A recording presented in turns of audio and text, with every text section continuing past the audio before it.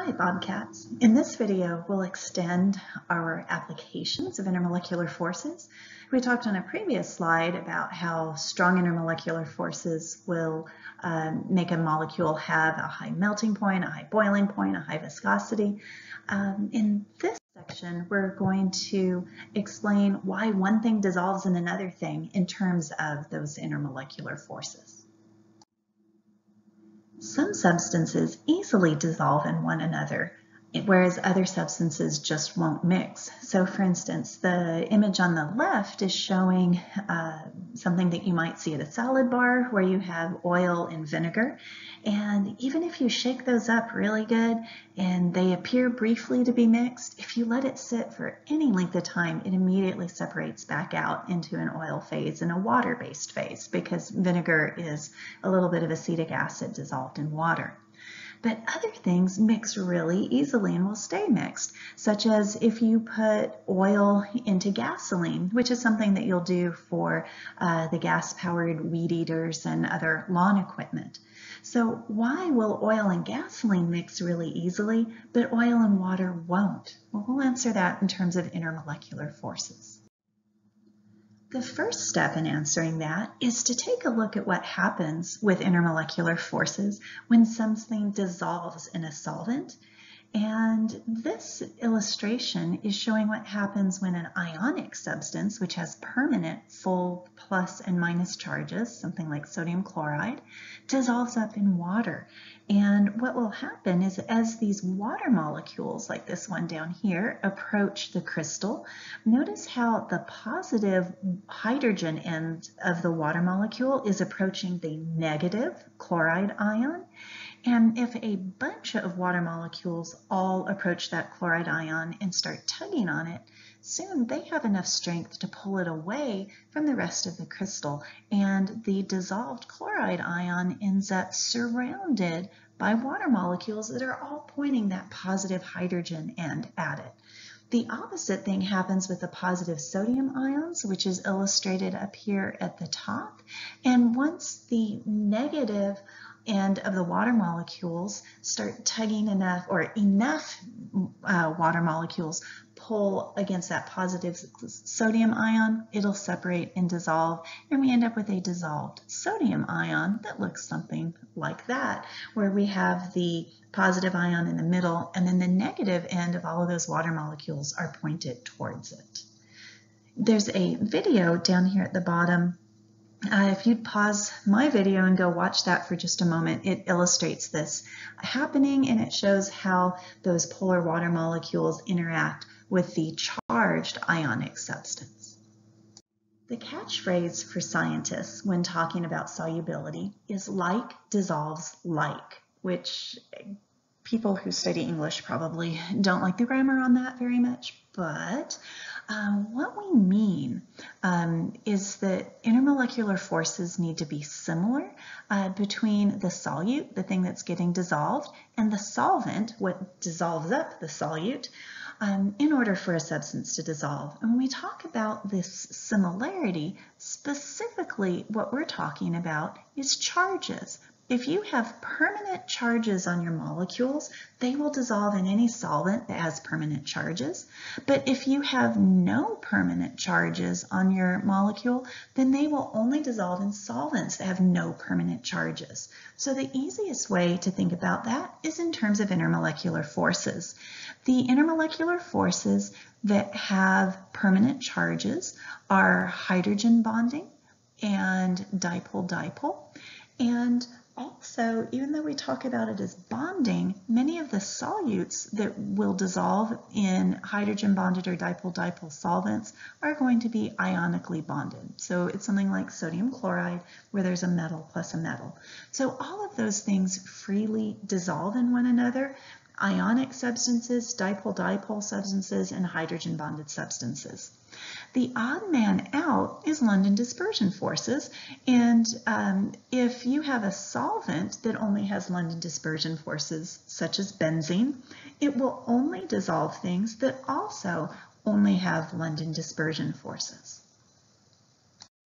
So what does a problem on a homework, a quiz, or a test look like on this topic? Well, we'll try to predict which one of the compounds in the second column is most likely to dissolve in the solvent that's listed in the first column. So we need to look at the intermolecular forces involved in all of these. So in our first solvent, methanol, well, methanol has this OH group in it, which means it's going to be able to do hydrogen bonding. So we are looking for a compound to dissolve in it that either has hydrogen bonding, dipole-dipole, or is ionic. And so if we look at the two compounds we're asked to consider, well, water is one that we've already looked at, and it has a hydrogen attached to an oxygen, so it's capable of doing hydrogen bonding. Methane, CH4, is a nonpolar molecule, so its dominant intermolecular force is London dispersion forces. So we say like dissolves like. So our hydrogen bonded compound water will dissolve in our hydrogen bonded solvent methanol. So the best choice here is water. Now for our second case, water is hydrogen bonded as our solvent, and so we need to consider our two solutes, CCl4. I'm going to draw this in the upper right corner. If we look at the Lewis structure for CCl4, and I'm omitting all of the lone pairs on the chlorine, that central carbon atom is bonded to four identical things. And so it's a perfectly symmetric molecule, which means that it's nonpolar. So CCl4's dominant intermolecular force will be London dispersion forces. And when we look at ammonia, ammonia has a nitrogen that's bonded to hydrogen, which means that it can do hydrogen bonding. So when we try to decide which one of these molecules is more likely or will dissolve best in water, we're trying to match the intermolecular forces, and so the hydrogen bonding in water matches the hydrogen bonding in ammonia, so ammonia will dissolve best. We could also expand this question. Instead of giving you something else that was hydrogen bonded, I might have given you something that was dipole-dipole, such as something like CH2Cl2, that the dominant intermolecular force here will be dipole-dipole. And so given the choices, CH2Cl2 will dissolve best in water. But if memory serves, even so, it doesn't dissolve very much, but it will dissolve better than CCl4 will. Here's another example question. It's asking in which substance will butane have the highest solubility? So once again, we need to compare intermolecular forces. Our four answer choices are things that are commonly used as solvents: water, chloromethane, acetone, and cyclohexane. Water, we already know from that last example and some previous ones, is a hydrogen bonded substance. Then CH3Cl, that's the molecule illustrated down below on the left. It does not have hydrogens bonded to nitrogen, oxygen, or fluorine, so it's not hydrogen bonded. It is a polar molecule because that central carbon, while it has four single bonds, they're not all to the exact same other element. So this one is going to be dipole-dipole because it's a polar molecule, and I'm just going to abbreviate that this way so it looks like dip for dipole-dipole. I'm just going to call it DD up top here. Acetone is this molecule that's in the top drawing, and notice this center C double bond O group. That's different than the CC bonds on either side, so that's going to also make this one dipole-dipole. The molecule down below is cyclohexane. It's hexane because there are 6 hydrogen atoms, and it's cyclo because they all, the chain closes back on itself to make a ring. That's where the cyclo part of that comes from. This molecule is completely nonpolar. We treat all carbon-carbon bonds as nonpolar and all carbon-hydrogen bonds as nonpolar. So being nonpolar makes this molecule have London dispersion forces for its strongest intermolecular forces. So now we've identified the intermolecular forces in all of our 4 answer choices. We need to identify what intermolecular force is present in butane. Well, butane is our 4-carbon alkane. So we have 4 carbons all connected to one another, and the rest of these bonds are filled out with hydrogens because each carbon needs to have 4 bonds. Because this molecule has only carbon and hydrogen, it's considered completely nonpolar, and so London dispersion forces will be the dominant intermolecular force in butane.